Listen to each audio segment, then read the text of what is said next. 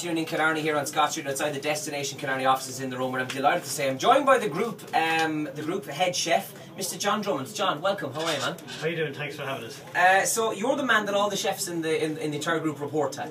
Yeah, that's me now. I'm the man that's holding the old... Do you go around now with a ruler and measure things? Like, that steak is too thick, or that? I'm only joking. Not quite. I'm only joking. Not quite that bad. Well, you can go down to the chef in the Brehon and tell him that I said the food there's lovely. Great stuff. Because it is very nice. Come here to me. How did you get involved? How did you get roped into all this?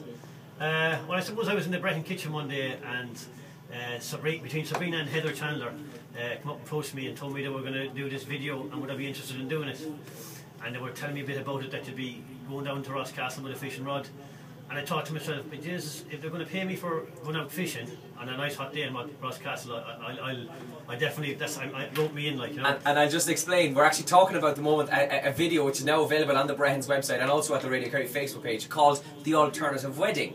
So go on, you were asked to go down to Rosscastle with a fishing rod, all on camera. Yeah. It was well done, like, you know. But I suppose the real reason I wanted to be in it was to be associated with the Brehon, like, you know. It was a nice thing to be, you know, have your name associated with them, like they're top 4-star hotel in the country. I have been for many years now, and it was just great to be part of it, like.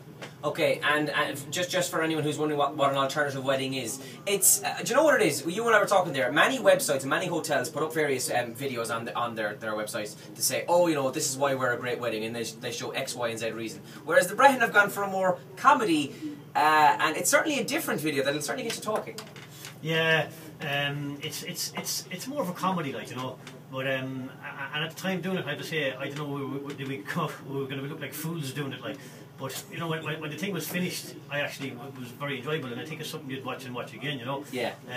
Where, you know, I was looking at different videos, you know, different wedding videos and different properties, and you know, some of them, you know, they're too serious, and you know, they're to the point. Maybe that's okay for bride and groom, but it's something you might watch once and that'll be it, like, you know. Where our one now, I think, came across.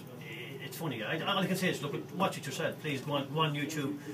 It's Alternative Brehon Weddings. Have a look at it and see what you think. Well, listen, John, it's been a pleasure having you in. I know I dragged you all up here in the rain, but we'll try and get as many people to watch this video as we can. And you'll see John. Well, look, I won't give anything away. Just watch the video. It's up there at the Brehon's website or on Radio Kerry's Facebook page now.